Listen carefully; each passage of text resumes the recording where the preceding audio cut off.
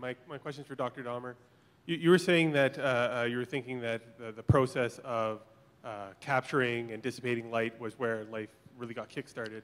My question is in the really early Earth environment, you would have had a lot of UV photons hitting the Earth. Your polyaromatic hydrocarbons are strong absorbers and dissipators of that type of energy. Do you think that that is a possible mechanism, that these polyaromatic hydrocarbons are absorbing them, dissipating them, and forming some sort of dissipative structure to retain them, and as opposed to having degrading effects? Precisely. In fact, for years it used to be believed in our field that high ultraviolet was detrimental, because if you go out especially out here, and you don't have sunscreen and you're really sensitive, you kill your skin cells and you get sunburn, right? It's pretty tough on biology, but that's because biology uses long string polymers that get broken easily.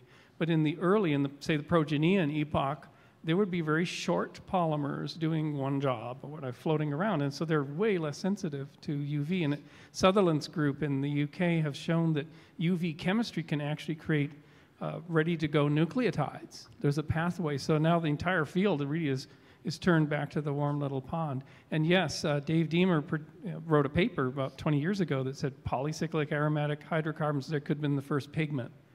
So you can imagine that if you took a biologist and a geologist through a time portal back 4.1 billion years, they would find a pool full of sludge. The geologist would say, I can't break that with a rock hammer, so it's not geology. The biologist would pipette that and look at it. It's like, it's just full of a bunch of random junk. It's not biology, it's not geology, it's not biology. And then they come back 100,000 years later and all the sludge has gone black. It's like black, which is, stromatolites have this black pigment, a lot of them on the coast. And then so the geologist says, well, it's still not hard, so it's not a rock and I don't care about it, it's just sludge.